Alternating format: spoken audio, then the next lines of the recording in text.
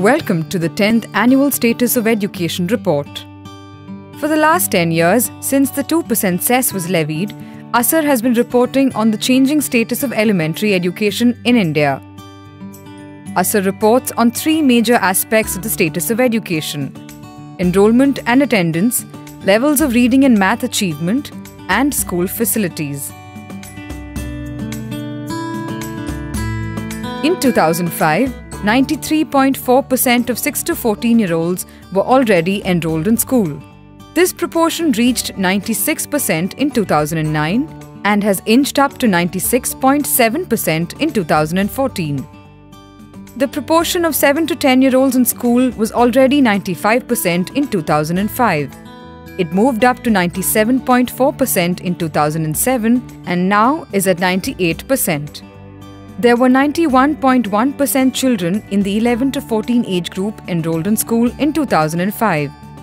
This number has been 95% for over 10 years. However, this does not tell the whole story. First, according to government figures, the total enrollment in elementary education went up from 16.8 crores to 19.9 crores between 2005 and 2013. An increase of 3.1 crore children in the system. Additionally, since 2002, 3.6 lakh new schools have been sanctioned and 10 lakh new teachers were hired in addition to the existing 36 lakh teachers.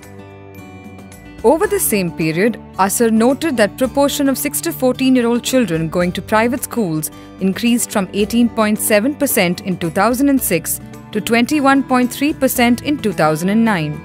This is when the Right to Education Act was passed.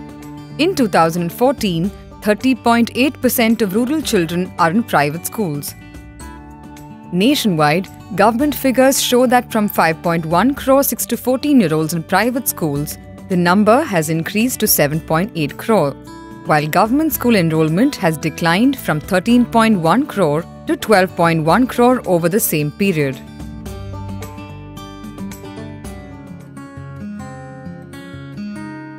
As enrollment patterns changed in a big way, what happened to learning levels?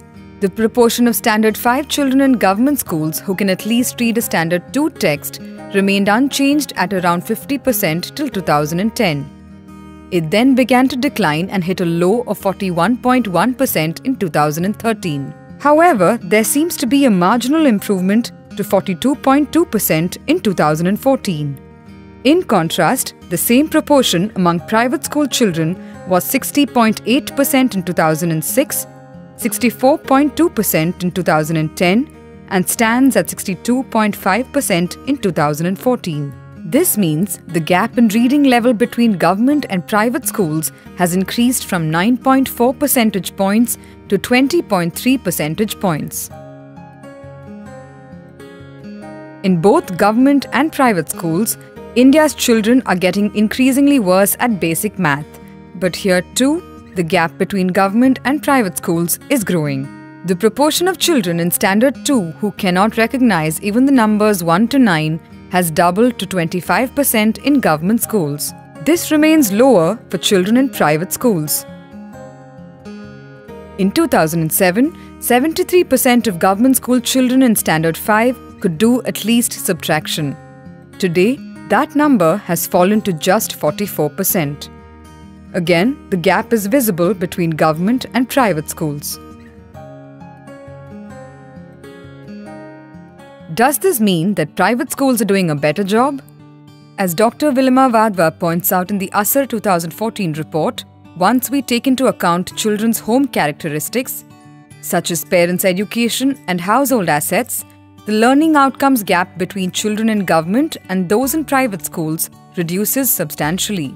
This means that most of the difference in learning outcomes is attributable to differences in their home environments rather than in their schools. In 2002, Sarva Shiksha Abhiyan set out to fill the input and infrastructure gap in government provisions, and additional funds from the Government of India were used to provide midday meals and other facilities. ASER finds that since the implementation of the Right to Education Act, some provisions and facilities have improved significantly in government schools. In 2014, nationally, 85% schools are observed serving midday meals on a given day. In some states such as Assam, West Bengal and Bihar, less than 70% schools are observed serving midday meals on the day of the visit. Nationally, in 2014, 94% schools have toilets but only 65% are usable. In 2010, only 89% schools had toilets, of which 47% were usable. In 2010, only 31% schools had usable girls' toilets. This number rose to 53.3% in 2013 and today stands at 55.7%. In comparison, the provision of usable water facility has improved marginally from 72.7% in 2010 to 75.6% in 2014.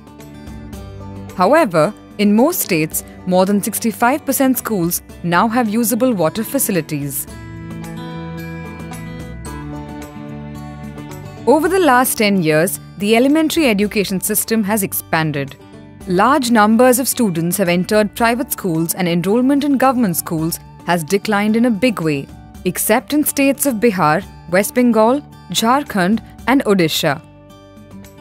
But across the board, there is a learning crisis. As the new government makes plans for the coming years, it is obvious that improvement in learning levels is the main challenge that needs to be tackled. Infrastructure and inputs cannot be the focus of attention anymore.